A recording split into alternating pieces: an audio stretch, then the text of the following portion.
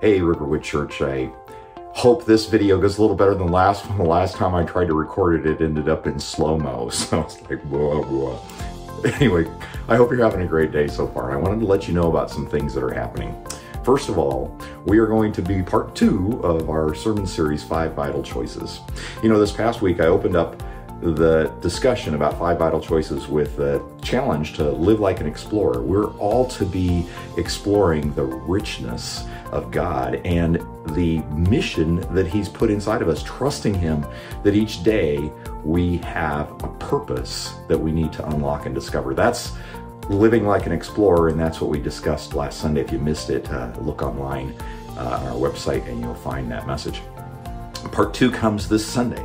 We're going to talk about living like an investor. We're going to look at Luke chapter 19 and the parable of the talents. Now, a familiar passage to you perhaps, but I hope to unlock some things, or at least have us explore some things maybe you haven't considered about that passage that I think will encourage you to live like an investor.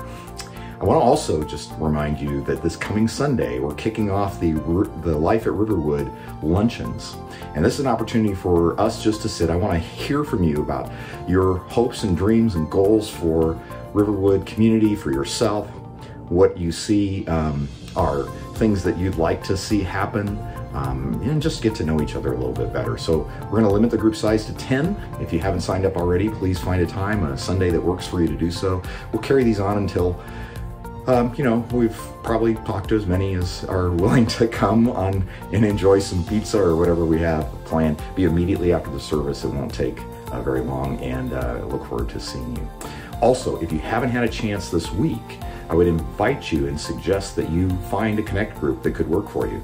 Connect groups are just drop-ins, basically. Allows us to have time for each of us to get together with the body of Riverwood and to explore and discuss the message that we heard on Sunday. And maybe you didn't hear it, that's okay, you can still come. It's a great time to invite a friend or neighbor as well.